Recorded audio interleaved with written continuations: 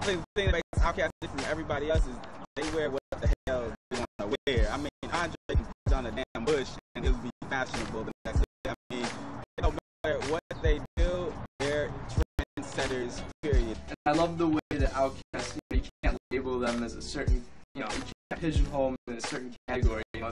They cross over and it's just the persona. They was coming, they pointed from the South. You know what I'm saying? So I know they're doing a lot of fucked up issues down there. Slavery and low employment, whatever. It's just the bravado, the personality of them. That it's different. Well, what it shows to me is that there are true students and true they're truly inspired by what they're doing there. So I can relate to that because up in New York it was a low unemployment rate, people struggling, trying to make it. It was that hard shit. And I like that, but involved in what they're doing. They're not doing it for the the things that come, the fringe benefits that come along with this music business.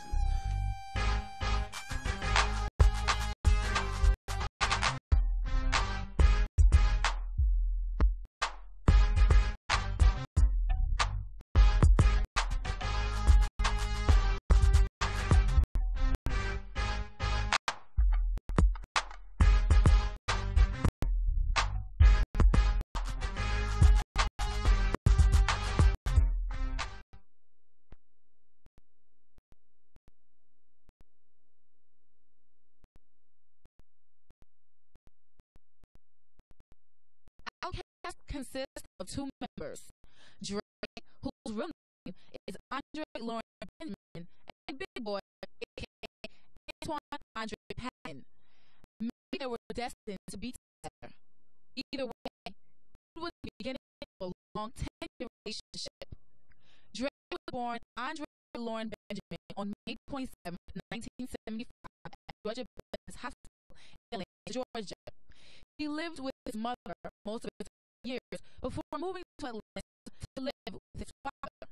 Andre wrote a song on his album that featured his mother and talked about her struggles as a single parent raising Dre.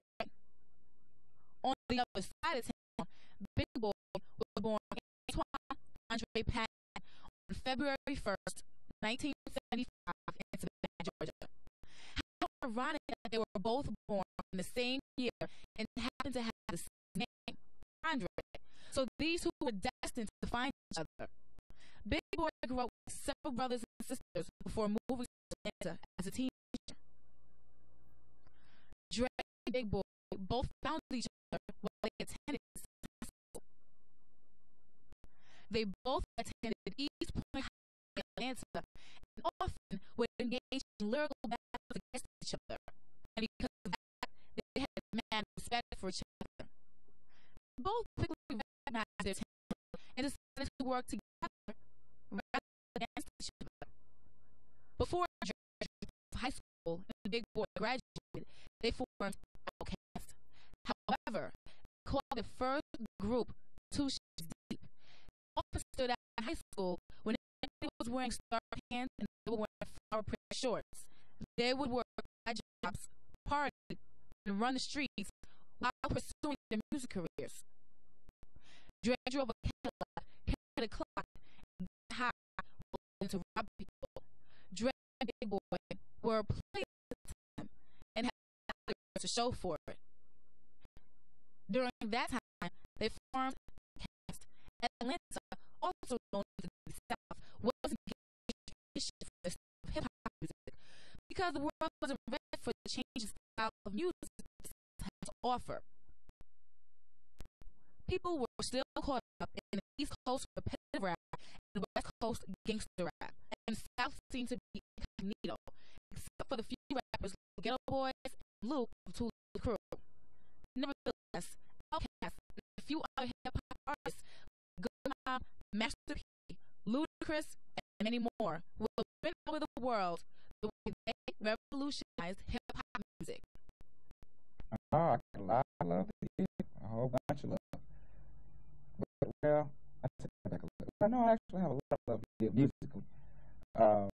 This album was made out of what I was going through at the time, being an entertainer. get a lot of women and start to wonder, will I ever like really settle down, or do I really even want to settle down? So a lot of these questions were going through my head, and these women sometimes you wonder what are their intentions, you know?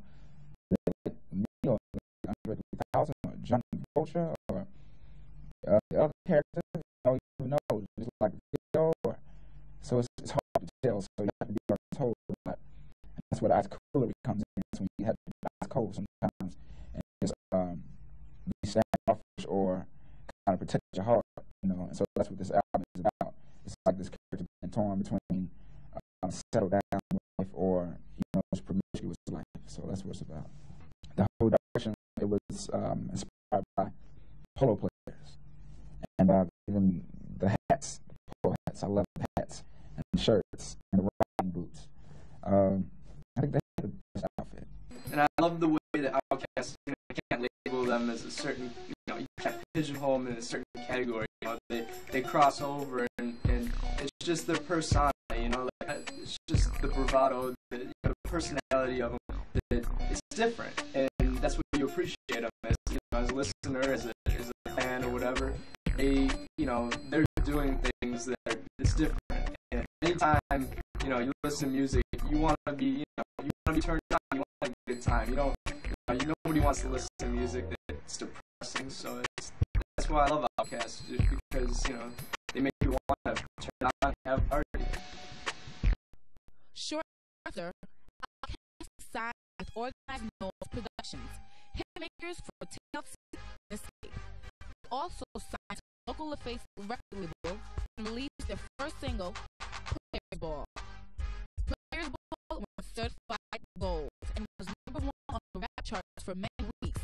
A full-length album follows after the first single that was entitled Southern Playlistic Cadillac Music, which quickly gained recognition from its fans and critics. It was a critical and commercial success and spawned 2 more hit singles, Get Up, Get Out.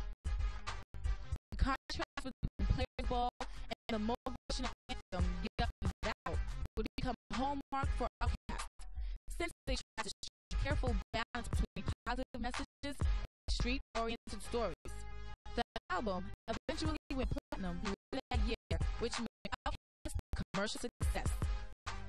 The album Southern Playlistic Cadillac Music also served as a platinum for fellow Atlanta rappers and others, like Good Enough acronym for the Good Most Bullshit single.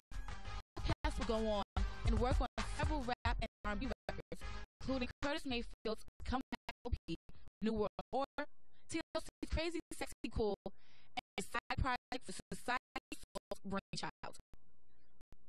In August 1996, just a little over a year after their first album, Outkast released 18 Millions. The album came at the right time when there seemed to be conflict between the East Coast and the West Coast. It immediately hit #2 on the Billboard 200 chart. The single Elevators hit high on the pop charts and #1 on the rap charts. The album 18 Aliens was literally out of this world, or should I say Outkast was out of this world.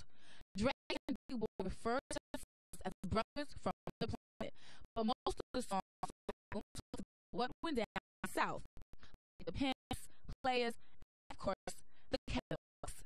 Nevertheless, Outkast's second album, 18 Aliens, did better than the first, selling 1.5 million copies and receiving another gold single for Elevators, Meaning You.